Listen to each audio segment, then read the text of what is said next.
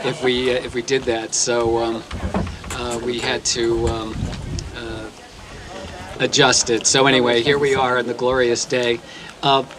When I looked at the weather yesterday, it said that there was a 45% chance of rain at 11 o'clock, and I said, oh no, with my luck it's going to pour. But of course Glenna's up there making sure that doesn't happen. So in this garden, her will rules, so all things, including the weather.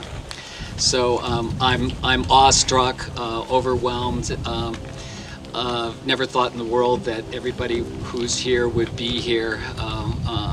I have to just mention the Chicago friends, Mary Helen Steinler, Jane Cahill, Nancy Kelly, and Cookie, who drove. By herself. Right, drove by herself, a courageous person. So you inspire me and make the rest of us feel like we can really move forward and carry on. So without further ado, my brother Edson, who is recovering from shingles, selected a prayer to start us off here. And so I guess I'm the celebrant for this particular event. So it's, Father of all, we pray to you for those we love but see no longer. Grant Glenna peace. Let light perpetual shine upon her, and in your loving wisdom and almighty power work in her the good purpose of your perfect will. Through Jesus Christ our Lord. Amen. Amen. You can see I wrote a long eulogy, and they're all going to say, oh no, he's not going to stand up and read that whole thing. So you can, when you're looking for some light reading later on. So I'll just try to capture a few of the main points about that I wanted people to know about Glenna. First thing, this is June 19th. Juneteenth we now know because of, in Texas, Laurel's here from Texas. And the general in charge of that state let them know that slavery was over, and he was going to use the Union Army to enforce it, so they better get with the program. So now it's a holiday and something to think about, which we didn't think. The only other notable thing on that particular day was Tricia Nixon and Eddie Cox got married at the White House at the same time. Gosh, I forgot about that. Much to their chagrin, because we upstaged them. But so that was then. We have a number of the people who were there. Glenna's dearly beloved next-door neighbor, Gail Hannon, was a bridesmaid. She graduated from high school and came to be in our wedding. That's how young we were. And Holly was a bridesmaid. My brother Patrick was my best man. My brother Edson was an usher. So we have good representation from our wedding from all that time ago. So we have and many dear friends. I won't go through and introduce everyone from the town of Brewster, but lots of folks from there as well. Hopefully as we mingle over food. My goal was to buy out Dennis Public Market, which I thought I'd done, but when they got here with the delivery truck, they said they were delivering over 100 platters this morning. So they started making up everybody's food at 3:30 this morning at DPM. So but anyway, we do have lots of supplies. So the goal was to have things here that Glenna loved, and so sandwiches from DPM were always a good out. I call them cheater dinners. So if we needed a cheater dinner down to Dennis Public Market, there was always something good there. So that was number one. The other place that she adored was Eat Cake for Breakfast, Danielle's wonderful patisserie here in the town of Brewster. And so we have a large selection of comestibles and delectables for everybody to enjoy. And so it was just a wonderful, wonderful time. So I'm just going to have to stop for 1 second because I have another honored guest here who is my cousin Emily, who just breezed in from Maine. So hi Emily, thank you so much. I really appreciate it. You're wonderful. And I can't remember who was older, you or Glenna, but I know you were one day apart on your birthdays. So anyway, so wonderful to have you here. So once more, just some of you may know I used to teach public speaking at Northern Essex Community College. So the function of that is you write the whole thing out and then you write bullet points that you're going to hit, and then speak extemporaneously. So I never got a chance to write the bullet points, so we'll just wing it here. And I did that a lot too in my academic career. So anyway, I wanted to focus on Glenna's incredible courage and then her love of beauty and the fact that she was such a beauty. And Glenna, from the time we were married, had great difficulty with social anxiety and panic attacks, and they really prevented her from being able to continue at college. She had, that's the guitar mic. She wasn't able to go to Northeastern. She was enrolled in Northeastern, but the panic attacks took her out, and she just couldn't do it. And so we did other things with our lives at that time. Moved to Brewster in 1973, and my old firefighting buddy Robbie Williams is here. And when we bought that house, it was serviced by Williams Oil, which was the preeminent oil company in the town. And so when we bought the house from the Lucy Chapman estate, we inherited Williams Oil along with that. So wonderful to have such long support. And Kathy and Roger O'Day, they did water babies with Laurel over 40 years ago. So just such a wonderful thing. But anyway, we moved to Brewster, and Glenna just worked and worked and worked on overcoming the panic attacks. And her counselor, Bill Sissel, is here also, and Bill worked with her to overcome this, and she was able to do that. And so some years later, she decided, darn it, I'm going to overcome this thing, and she went back to Essex Agricultural Institute and earned her associate's degree. And that was huge. And in the process of that, she had met one other person, and it just shows what a difference one person can make in your life. And so Glenna always tried to get the back seat next to the door in case she needed to get out. She never did, but she always did that. And there was another woman who was trying to get the seat next to the door. And she said to her, "You don't by chance have panic issues?" And she said, "Well, funny you should say that." So anyway, they became a team, and if you have somebody to support you like that, you can get through tough stuff. And she did, and earned her degree. And we have quite a few pictures in that Barbara Hersey arranged so nicely for us in the I'm calling it the shrine, the piano room. So do take a look at those. And then later on, she decided that she wanted to earn a degree in Bachelor of Library Science, and she one of her first jobs here in Brewster was at Brewster Ladies Library. So she developed a passion for working in libraries at that time. So doggone it, if she didn't power through that and to throw so many obstacles, she earned that degree, bachelor's degree in library science. And it just one of my favorite axioms is the world will bend to a committed will. And the world bent to her committed will, and so many other things like that.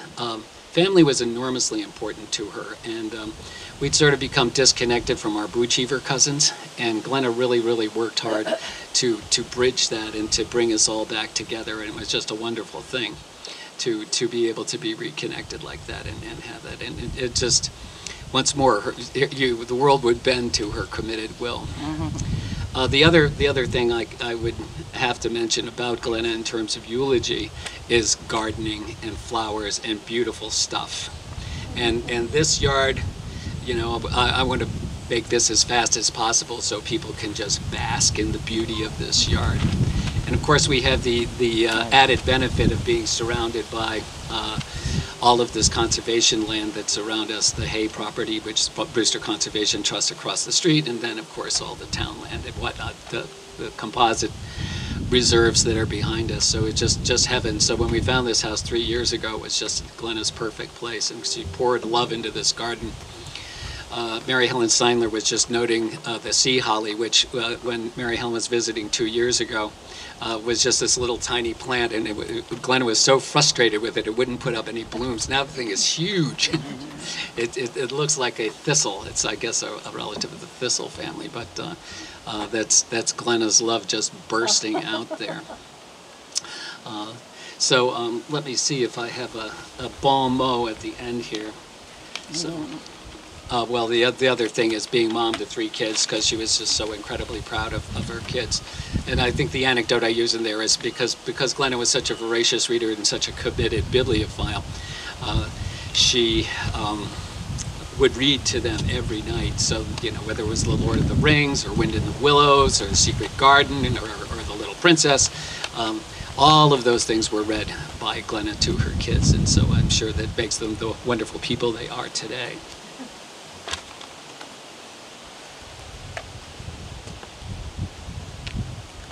So here's my closing thought. She had not let the anxiety beat her. Deep inside her, she had tremendous courage that she could summon in the face of adversity. When I am feeling weak or fearful, or I summon some of her courage, and then I can do what I thought I could not do, which was a quote from Eleanor Roosevelt, which she loved. God bless you, Glenna. Keep you, Glenna. I treasure your memory and your love. So thank you. So. All right. You could turn in your programs to the 23rd Psalm if you wish. I'll go ahead and lead it. I was trying to recruit people at the last minute to be readers, but there was just too much going on because I was the grounds crew, I was the house crew, and I was the garden crew, so it didn't leave a lot of time. Anyway, Glenna loved this, and anytime there was a hardship, you know, somebody died or there was something really taxing, because she had been taught this by Hattie Hallett, Peter and Glenna's grandmother. So go ahead and do it, because it was something she loved. So, the Lord is my shepherd, I shall not want. He maketh me to lie down in green pastures. He leadeth me beside the still waters. He restoreth my soul. He leadeth me in the paths of righteousness for his name's sake. Yea, though I walk through the valley of the shadow of death, I will fear no evil. For thou art with me. Thy rod and thy staff, they comfort me. Thou preparest a table before me in the presence of mine enemies. Thou anointest my head with oil. My cup runneth over. Surely goodness and mercy shall follow me all the days of my life, and I will dwell in the house of the Lord forever. One of the things that was a great blessing out of the medical miracles, Glenna was diagnosed with stage 4 epidermal growth factor receptor lung cancer in 2017. And you don't know how long you're going to have. These miracle drugs arrest the cancer, but they can't get rid of it. And what happens is eventually the cancer mutates around the drug and continues. But we were able to get 4 wonderful years, and so we were able to go to all these different places, one of which was Vancouver Island Butchert Gardens, because Glenna loved gardens, and we visited beautiful gardens everywhere we went. So that was one of the gifts out of what happened. So just Pat will be up next, but just another quick anecdote, which was I had the opportunity. Dana Farber and Brigham encourage people to, if you're not able to be there when your loved one passes away, they encourage you to talk to the attending physician. And Glenna was attended by Dr. Julia Roto, who's a Harvard faculty member, just a fabulous woman. Anyway, she said that Glenna, even in spite of the fact that she was so sick and so ill on the morning that she died, that she was so gracious and all the staff loved her. What took her life was a pulmonary embolism, and so that ended up being a mercy, because she didn't have to go through a long disabling thing with cancer, and so that was a great mercy for her. But the fact that all these people loved her right to the end was remarkable. All right, now I have my brother Pat to stand up here and take over for a second.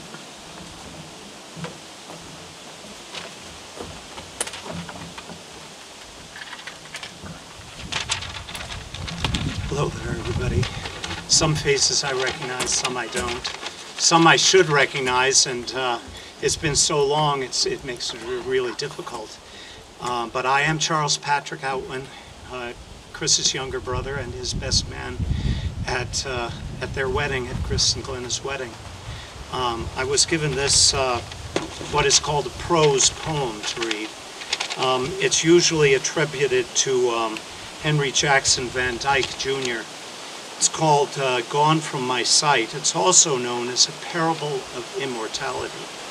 Now, Van Dyke first published it in 1904, but the consensus now is that it was actually written by the Reverend Luther F. Beecher, a Baptist priest and a younger relative of Harriet Beecher Stowe.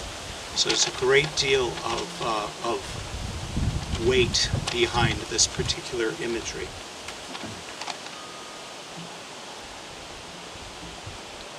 I am standing on the seashore. A ship at my side spreads her white sails to the moving breeze and starts for the blue ocean. She is an object of beauty and strength. I stand and watch her until at length she hangs like a speck of white cloud, just where the sea and sky come to mingle with one another. Then someone at my side says, "There, she is gone." Gone. Gone where? Gone from my sight. That is all. She is just as large in mast, in hull, and in spar as she was when she left my side. And she is just as able to bear the load of living freight to her destined port. Her diminished size is in me, not her. And just as the moment when someone says, "There, she is gone," there are others' eyes watching for her coming. Another voice is ready to take up the glad shout, "Here she comes." Thank you.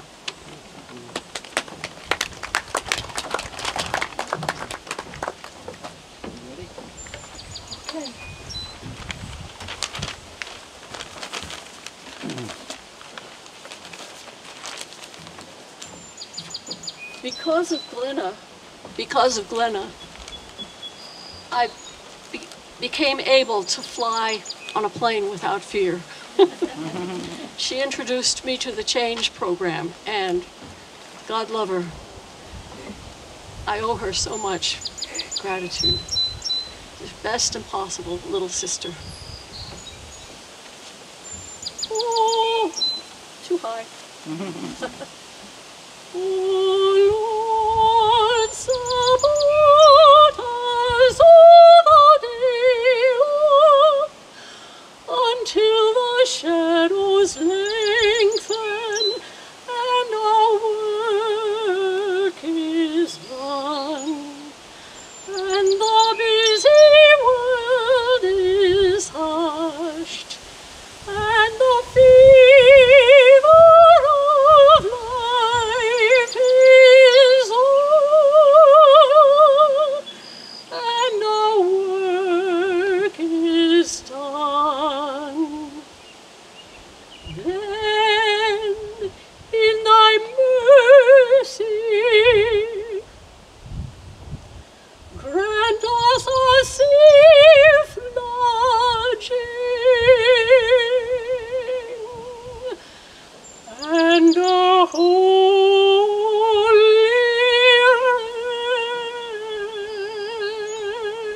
rest and peace at the last. Through Jesus Christ our Lord.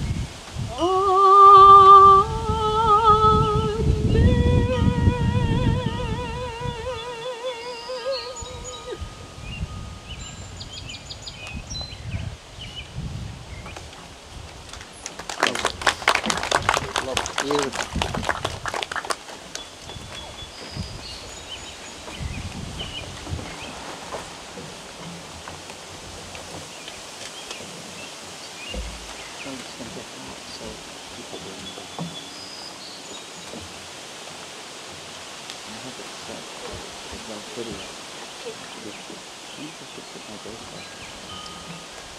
Well, I'm not going to be able. It's always you put the opera star out and then you follow it up with a song.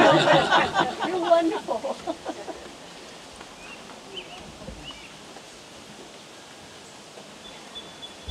So this is a song.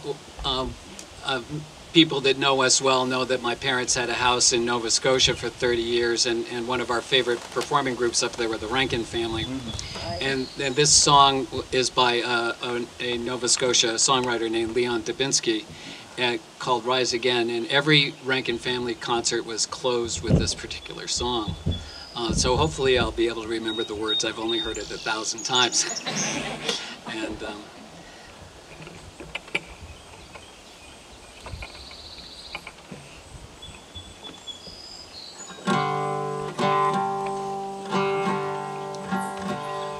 when the waves roll out over the waters and the ocean cries, we look to our sons and daughters to explain our lives, as if a child could tell us why.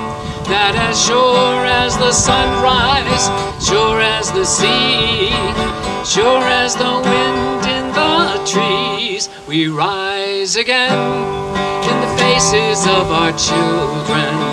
We rise again in the voices of our song. We rise again in the waves out on the ocean. And then we rise again. When the light goes dark with the forces of creation in a stormy sky, we look to reincarnation to explain our lives, as if a child could tell us why. That as sure as the sunrise, sure as the seas, sure as the wind in the trees, we rise again in the faces of our children. We rise again in the voices of our song. We rise again in the waves out on the ocean. And then we rise again. Rise again in the faces of our children. We rise again in the voices of our song. We rise again in the waves out on the ocean. And then we rise again. Woo. All right. Nice. Yeah. Little frog cover too, so nice, Glenna. Thank you.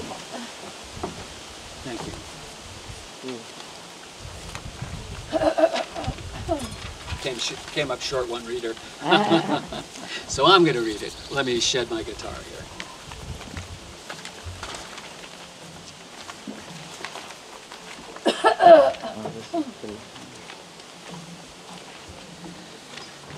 Henry Scott Holland. Death is nothing at all. Death is nothing at all. It does not count. I've only slipped away into the next room.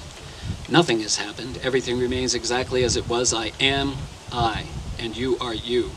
And the old life that we lived so fondly together is untouched, unchanged. Whatever we were to each other, that we are still. Call me by my old familiar name. Speak of me in the easy way which you always used. Put no difference in your tone. Wear no forced solemnity or sorrow. Laugh as we always laughed at the little jokes that we enjoyed together. Play, smile, think of me, pray for me. Let my name be ever the household word that it always was. Let it be spoken without effort, without the ghost of a shadow upon it. Life means all that it ever meant. It is same as it ever was. There is absolute and unbroken continuity. What is death but a negligible accident? Why should I be out of mind because I'm out of sight? I am but waiting for you for an interval somewhere near, just around the corner. all is well. Nothing is hurt, nothing is lost. One brief moment, and all will be as it was before. How we shall laugh at the trouble of parting when we meet again.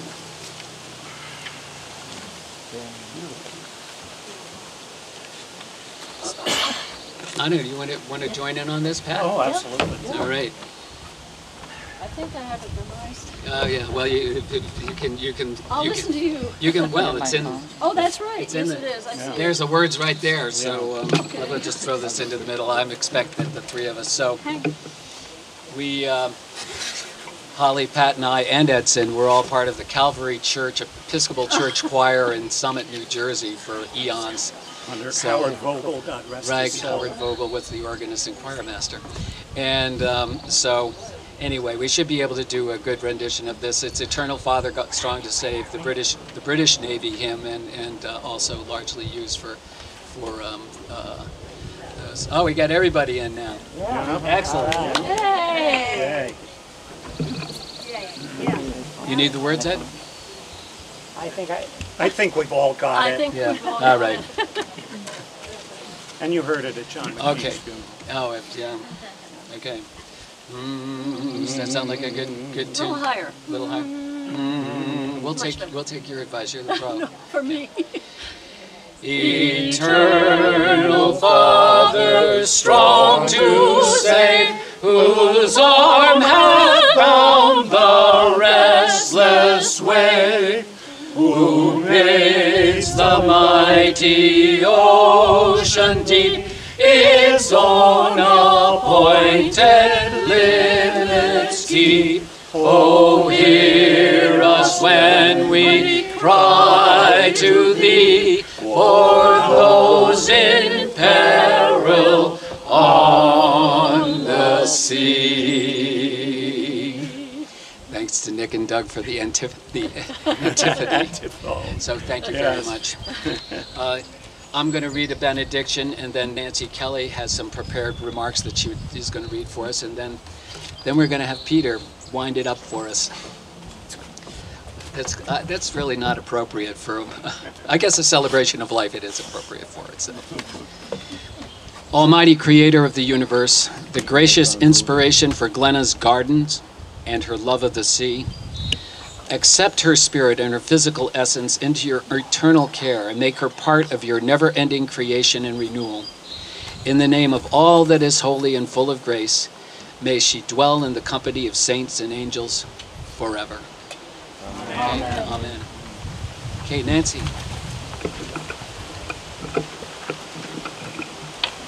I like how the wind came up and the clouds came over, and it's perfect. That's right, she's speaking. That's right. Man, is this running? I think so. Before I start the remarks, just as we were 10 minutes out of the house, I said to Bruce, "Oh, why didn't I take a picture of the heart with the saying on it that, can everybody hear me okay? That Glenna gave me about 5 years ago when we moved to our new place in Connecticut from Chicago." So I get online, I start looking at Google, you know, small ceramic heart with friendship saying, and up it came. So, so I thought, you know, it was meant to be. So, okay, so I had this little heart, I put it on a tray on my counter, and every time we'd take a beach walk, we would pick up a stone that looked like a heart, and we would add to it. And that was 5 years ago, and I have a mound. And every once in a while, I'd take a picture and send it to Glenna, because we couldn't see each other in the last year or so. So I couldn't even, you know, usually I could show it in person when they'd come through. So I'll read you what it said. It said, "Life's truest happiness is found in the friendships we make along the way." So my Chicago cohorts from yoga are here. They'll recognize some of these stories. The first time I met Glenna, I was leaving my building in Chicago for a Wednesday morning yoga class that I had been taking for about 10 years. There was a base group of about 8 of us, and others would come, float in and out of class, leave for a year or two and come back, but I think I pretty much knew everyone in that class. As I walked out of the lobby, I noticed another woman with a yoga mat in her arms and figured she was probably going to a class at one of the fancier Lincoln Park studios. However, as I started walking the 4 blocks to my less than fancy Old Town facility, which also doubled as a kid's karate space, the attractive woman with her mat seemed to be following me.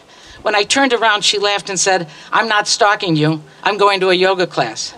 I said, "I am too," at the Old Town Triangle. And she said, "I am too," and that she was new to class and had just started. We started talking and never stopped. By the time we reached the door to class, we pretty much knew each other's life stories. Glenna brought such a great new energy into that class that it made us all extra motivated to not miss a Wednesday morning so we could hear her latest news, what new 4 books she had read that week, her volunteer work at the park, the latest plans for their new house, and what her kids were up to. She also introduced us to an insider's view of the beauty and magic of Chris and Glenna's Cape Cod. We all made it a must to go after class to La Fournette, our local French bakery, to continue the conversations. Sometimes we sat for hours. We had to leave when we started, our butts started to hurt. But the huge, tasty croissants, sadly, canceled out any benefit gained from any calories we might have burned during the yoga. And so began the yoga faction of her Chicago gang, as she called us. Good fortune brought us even closer after the Outwins moved full-time back to the Cape, and Bruce and I moved closer to my family in Connecticut. We had many fun, short road trips, or as we called them, meetups. Glenna and Chris would research the perfect place to meet between our 2 homes. Glenna would meticulously Google where to find the best grilled cheese for me, what restaurants would have a fireplace or a pretty view or something special to see. Sometimes we'd say a word, and sometimes it would just be a day trip. They also hosted us on the Cape, treating us to delicious lobster rolls at the Sedgwick Harbor Cafe. As Chicagoans, we realized we had never had a real lobster roll. And of course, Glenna made sure they had a grilled cheese for me. Must have killed her to see me eat a grilled cheese when that lobster was sitting there, but Bruce made up for it. We also enjoyed a delicious sunset dinner at the Fisherman's View after we walked their usual 50,000 steps that day, touring the beaches of Cape Cod. Glenna was always a little amazed at my lack of domestic skills. She was my mentor for cooking, sewing, and gardening. Okay, not the sewing, and not the gardening, or even the cooking. But she tried her best, sharing recipes and her kitchen skills, but alas, we decided to leave the cooking to her. My favorite Glenna story, though, took place not that long ago. She always remembered my October birthday. 2 years ago, she and Chris happened to be traveling through Connecticut that weekend, and she brought me a beautiful and treasured glass-blown pumpkin figurine from the Sandwich Glass Museum, along with, of course, local treats from Cape Cod. She knew how much I loved it, so last October 2020, when we hadn't seen each other and things were tough, she sent me a beautiful blue and white glass vase from the same museum, and she added some pretty orange silk flowers. I was so touched by her thoughtfulness that I quickly took a picture of it on my table next to the pumpkin and texted it to her with a thank you. She immediately wrote back with a note saying she was glad it arrived safely.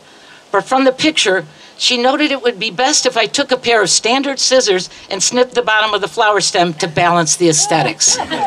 Pure Glenna. We laughed together, we cried together. The day that Glenna walked into that class, joining Jane and Mary Helen and Becky and I and our beloved teacher Nancy, all our lives were changed. A phrase that comes to mind that sums up how we feel is, she left us better than she found us. We loved Glenna, we love you, Chris. Thank you for getting us here today all together to talk about how much we love her and we love you. And it's so wonderful to meet all the people I've heard about over the years. She loved you all and she loved this place. And she's here and here in the garden and with all of us. So thank you. Thank you. Thank you.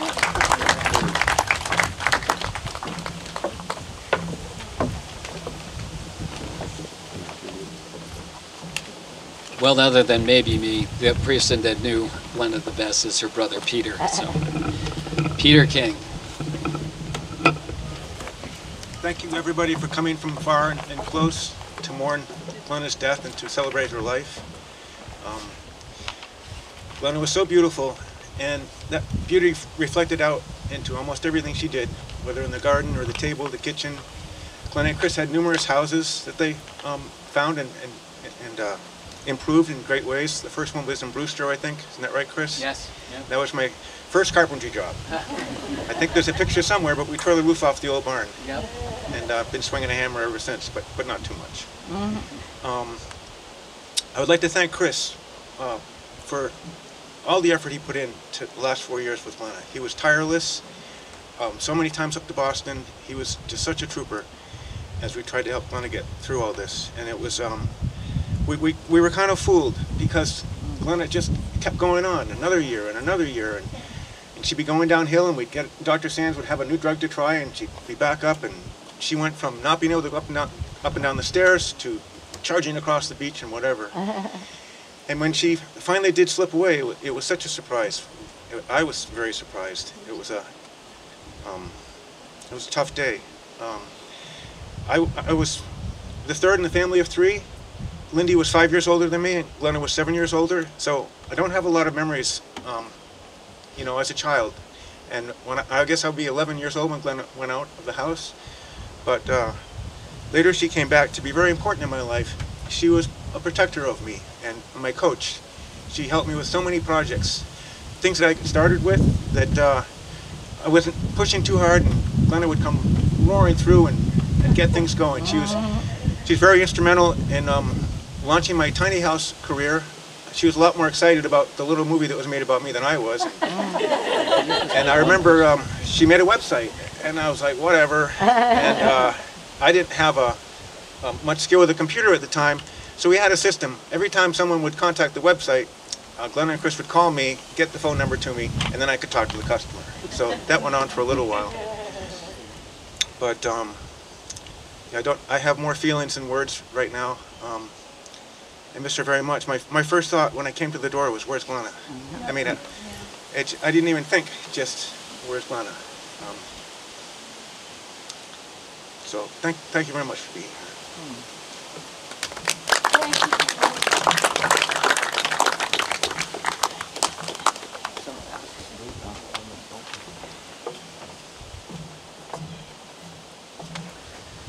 Well, it wouldn't be an event for Glenna if there weren't things for everybody to take home. So as many of you know, and we've heard it referred to, Glenna was a great beach walker, as was I, since I was her beach walking buddy. And I was trying to figure how many beach walks we might have taken in the years. And I mean, if like Robbie and Elaine and everyone else who lives here in Brewster, you walk on the flats all the time. You know, if a week went by and you weren't out on the flats, it's unusual. So say we only walked on the beach 50 times a year. Well, it's 50 years, so it's a big number. And Glenna was #1 a inveterate collector of sea glass and shells, and very, very good at it. You know, everyone else would walk past a piece of sea glass, but Glenna'd see it, no matter, you know, it'd just be this millimicron sticking out of the sand, and still she'd see it. So she collected tons of sea glass. And after her loss, her departing this vale of tears, I had all the sea glass and all of these shells. And as I was conceiving of this get-together, I thought, this is a chance to take this, because every piece of glass, every shell was touched by her hand and picked up with love by her. I can share all this love. So there's little glass jars that have sea glass and shells, lovingly put together by me. So everybody's to take one of those away with them. I only have 34, I think, so if it gets beyond that, then you'll have to talk to me later, because we still have some. So there's that. So I wanted to have a few different things from her. For love of garden, my wonderful niece, Barbara Hersey, put together little packages of marigold seeds. So take a package of marigold seeds home with you. They're on the, both items are on the coffee table in front of the sofa. And then the last item is, Glenna was a great bibliophile and lover of books, and one of her favorite books, frequently reread, was Gifts from the Sea by Anne Morrow Lindbergh. It's a short little book, but each item from the sea, she writes a piece about it. It's just a wonderful centering book. So there's one of those. So make sure that you walk, if you don't already have 3 copies of Gifts from the Sea, then please take one with you as a gift from Glenna. So you've got seeds, you've got seashells and glass, and you've got Gifts from the Sea from Glenna when you're heading out. That brings the formal proceedings to a close. And once more, just the most heartfelt thanks possible to everybody for coming here. Bill, Glenna's pastor for so many years. You've got a thought to share, please.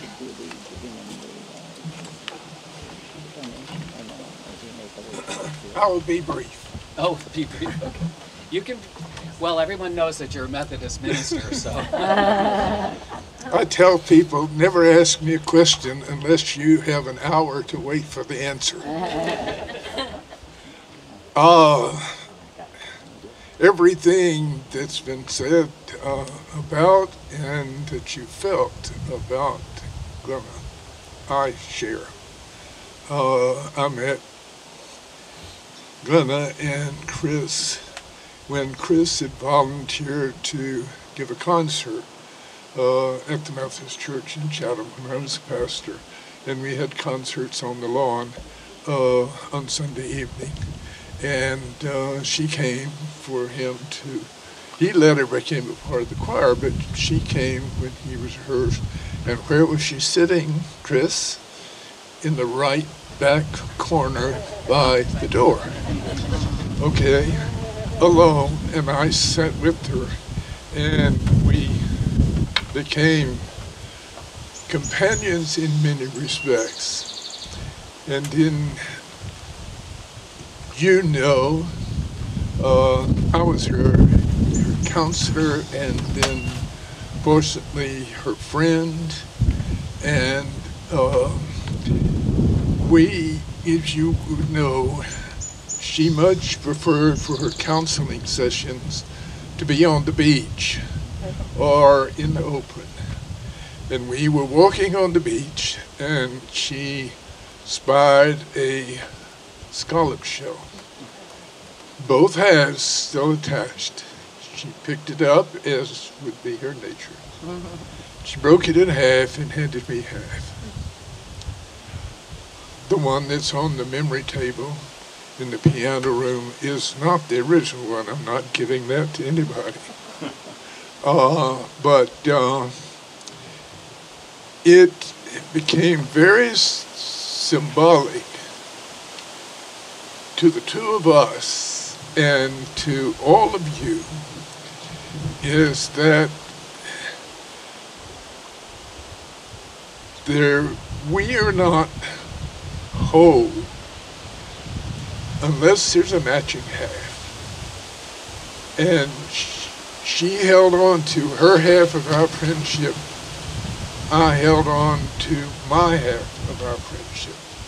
And it lasted 40 years, Chris? It was 1975, 46. 1975. And of course, it more and more began to envelop Chris. I, gratified by your presence, I am enthralled by her memory. We could get together for lunch, and she would ask about the political atmosphere, and then we had the 1 hour answer after that. And we had in common so many things, but we had in common my relationship first as counselor, as pastor, friend to Glenna and Chris. And I'm delighted to share her with you, my memories of her with you. And I thought I was going to be late today because as I think that everybody that's been on hold for a while decided to get in their car and drive. And so it took a while to get through the traffic, because she was not very tolerant of anybody who was late. So sorry, dear, I was not here at 11 o'clock. Would you please forgive me? Thank you for letting me share. Thank you.